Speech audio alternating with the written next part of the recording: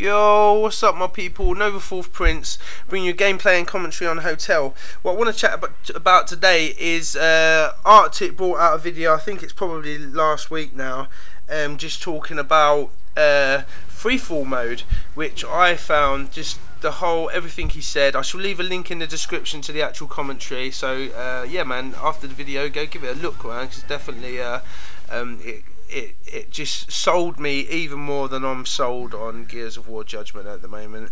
I think at one stage a couple of months ago I was like, Judgment don't sound like it's going to be that good, and just after, but the last like couple of months I've just been so stoked for Judgment. With just everything. Obviously you can't tag nades. I think you can tag a spot grenade, which is basically a thing, you tag it on a wall and it will, for that area basically, it will let you know who's around and who's about. So that sounds really cool. With that, I don't know if that's something on your loadout you'll change or what. So instead of having your normal frag grenades, if you'll have a spot grenade or something like that. Obviously there's a revived grenade as well, which sounds awesome, so you can drop that at yourself and kind of bring yourself back to health quicker if you're like half dead. So that sounds just brilliant.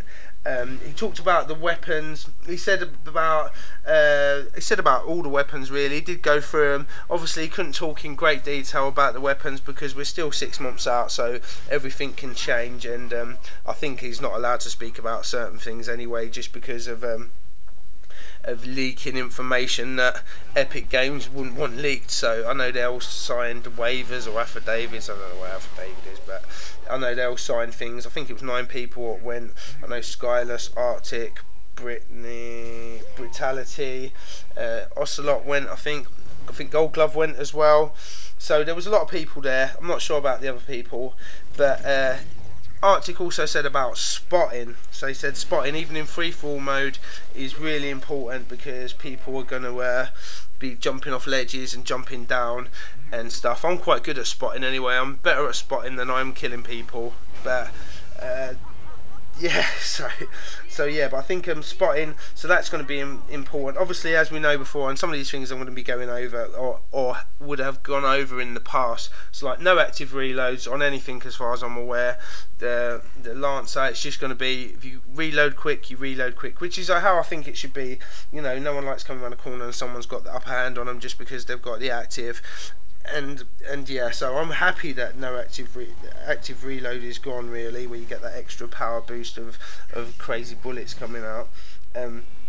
Also that power weapons are, he didn't really go much into power weapons. He talks about the breach shot a little bit, and he wasn't sure if there's much point to having a breach shot and a long shot. I guess time will tell. I kind of felt that as well. I think that breach shot is going to be the montages absolute dream, so I am really looking forward to the breach shot, and I'm quite happy that the long shot's there as well. So we just have to see how powerful both weapons are, or just all the weapons in the game. He also spoke a lot about the smoke grenade still stuns you, so you're still going to get a stun off that, which we'll have to just see how it works, but I think you can move around a lot better when you're stunned, so we'll have to see how that goes with the smoke grenade.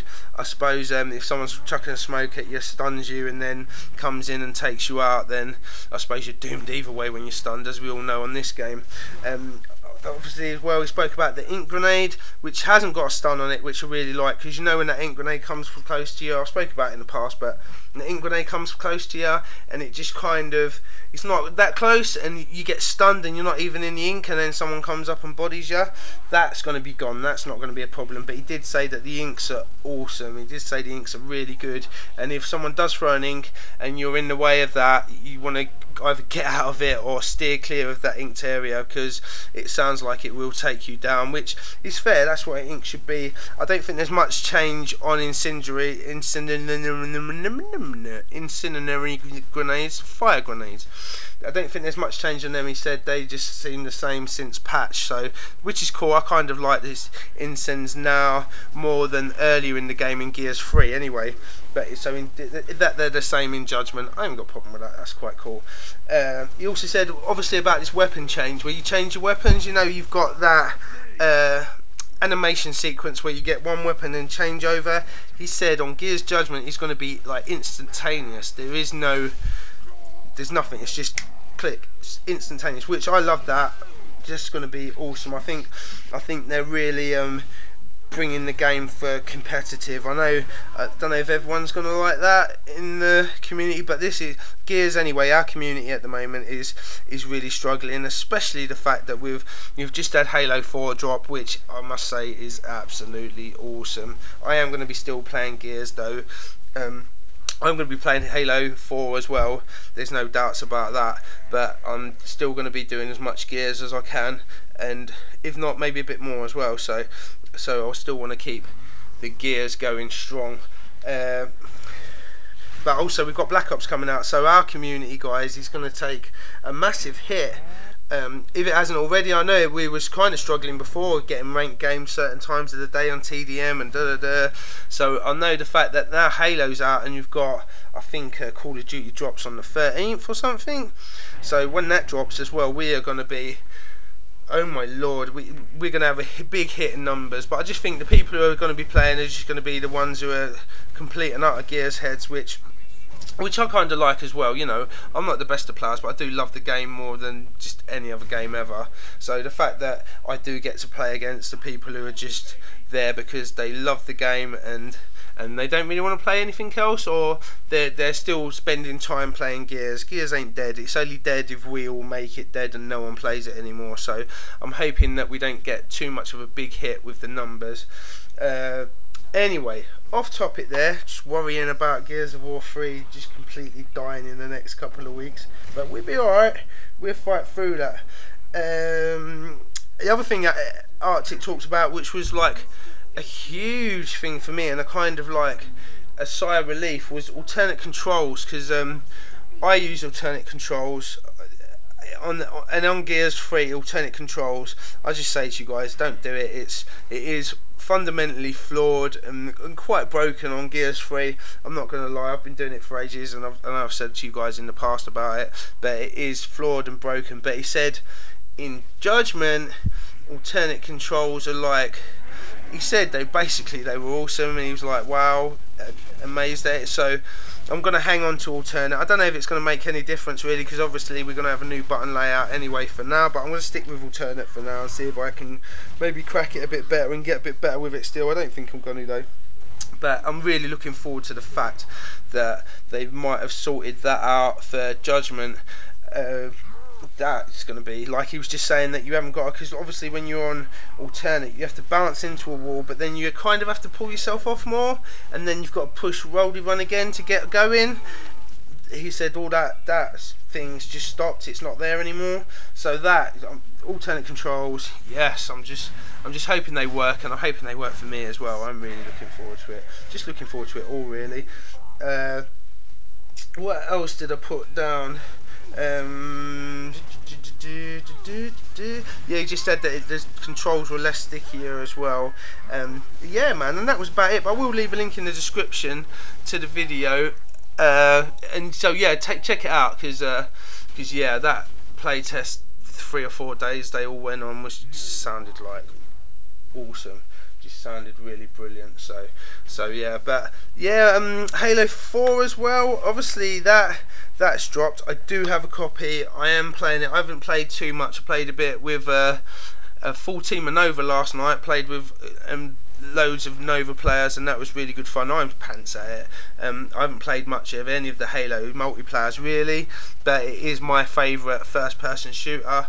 Obviously, before everything, I'm kind of a Gears head, but I do love Halo 4. Just the weapon, the way they're all balanced, a lot of the new weapons. I mean, there just seems to be a stack lot of weapons on that game. There's quite a few I just have picked up and just gone, what do I do with this one? You know, they've really pulled out all the stops on that game and new abilities and everything. I'm just really enjoying it. And the campaign, the campaign, I haven't quite finished it yet. I think I might be on mission 4 or 5.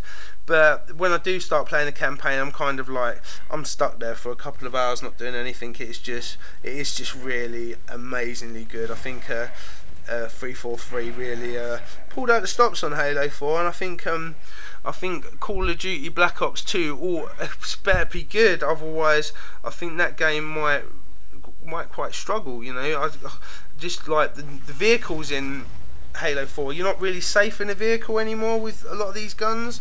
You know, whereas before you could get a Scorpion and kind of run around or drive around, and unless someone had something beastly like a rocket launcher, they weren't getting you out of it.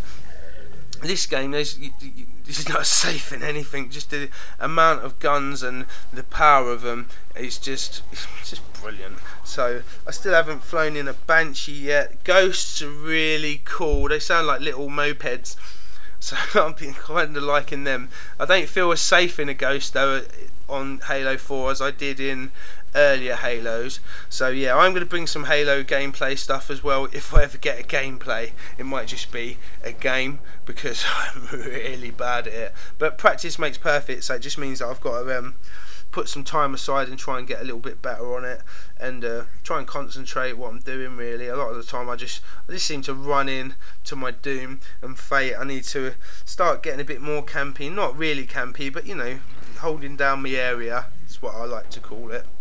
So yeah, but Halo 4 is just epic, and if you haven't got it yet, you need to get it. The only thing with it was though, you have to like install a disc. So when I went and bought it, I'll have to tell you the story of my midnight release of Halo. Ooh, got me. My midnight release of Halo, because it was a fun evening. Obviously I had to get back and install the other CD, which is for the multiplayer. I didn't have room. Anyway, that's another story. Yo people, anyway, I hope you liked the commentary, and much love and peace. I'll see you all soon.